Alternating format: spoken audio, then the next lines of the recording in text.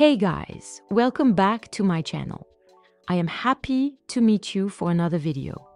Today, we're going to talk about Tezos and its token, XTZ. First, I will tell you more about the platform and the token, and after that, we're going to take a look at the recent price trends and try to predict what's next with it.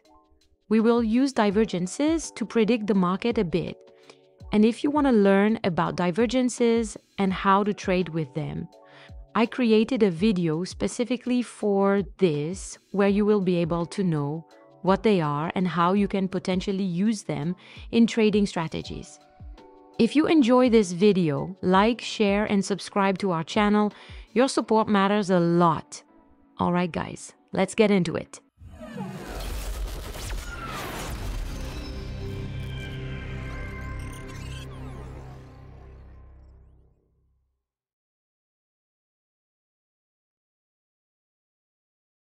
Tezos, which started in 2018, is a special kind of blockchain that can improve and change itself over time without needing major disruptions. This feature allows stability and continuity. Tezos is unique because it lets people who own XTZ tokens suggest and vote on changes to the platform. This makes it very democratic and flexible. It also uses a method called liquid proof of stake to keep things running, which is more energy efficient than older systems like Bitcoins. Another cool thing about Tezos is that it can double-check the correctness of its smart contracts through a process called formal verification. It is especially useful for things that need to be super secure, like financial contracts. People use XTZ tokens in a few important ways. First, they can stake their tokens by giving them to validators, known as bakers, to help secure the network and earn rewards. Second, XTZ tokens are used to pay transaction fees and to vote on changes to the platform. Okay guys, it's time to dive in the price trends and try to spot interesting movements. We are going to first study a weekly candle chart because this allows us to get a view of the price at scale. I have already traced major resistance lines here in yellow. Here we can spot the previous rally here. Now right away, we see this nice reversal bullish divergence. It tells us that the price will follow a new trend soon toward a price target of about $4. And hey, look! It looks like it even coincides with one of the resistance walls.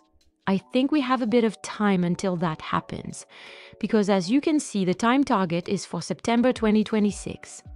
But here is the catch. During a rally, what happens is that we have these targets and they are then building on each other's with the momentum that grows. That usually results in a chart that becomes exponential rather than linear. So consider this target as just our baseline. It's hard for me to predict exactly how it will actually end up growing because I will need the data that will come with these surges. Okay, we are here right now. This is what will interest us to explore next. So let's dive in a daily candle chart and zoom in this area. Let's describe what happens here. We can see that the last surge has hit a previous wall at $1.6. That's our yellow line. Then we are looking at a downfall, starting with a series of bearish hidden divergences. Here we have one, and then the price falls even more. Here there is a second one, and the price continues to go down. As the price kept going down, it also created a series of bullish divergences. We can see the first one here, that is small though, but that announced that the price was going to retrace a bit during the fall. Then we have a much bigger one that is very interesting for us. This one is bigger, longer in time, and stronger. This is a bullish reversal type of divergence, and it is telling us that we can expect to reach a very minimum price of 90 cents very soon. I am saying this is the minimum expected because I'm thinking the price will actually hit some target in this area next, potentially even going to $1.30. I want to explain this a bit more.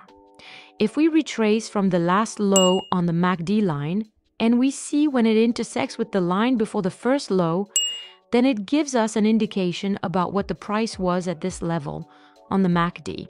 That was the $1.3 price. Remember, though, that back then, that price was considered overvalued. Here you go. That's my take on Tezos for now. Please remember, guys, we are talking about cryptocurrencies, and they are extremely volatile. So you need to be extra cautious and check all of this by yourself. I don't even want you to take what I say as facts. Always do your own research. I can assure you that I can make mistakes as well, and trading strategies are never guaranteed. So always have a great risk management plan. Also, you are welcome to comment if you see something I missed. And if you agree or disagree with my predictions, your feedback will always be welcome. Don't hesitate letting me know in the comments if you want me to dive into a specific crypto for you. I will be happy to. If you found this video helpful, don't forget to like, share, and subscribe to get regular updates. Until next time, keep an eye on the trends with me, stay curious, and let's navigate these crypto waves together.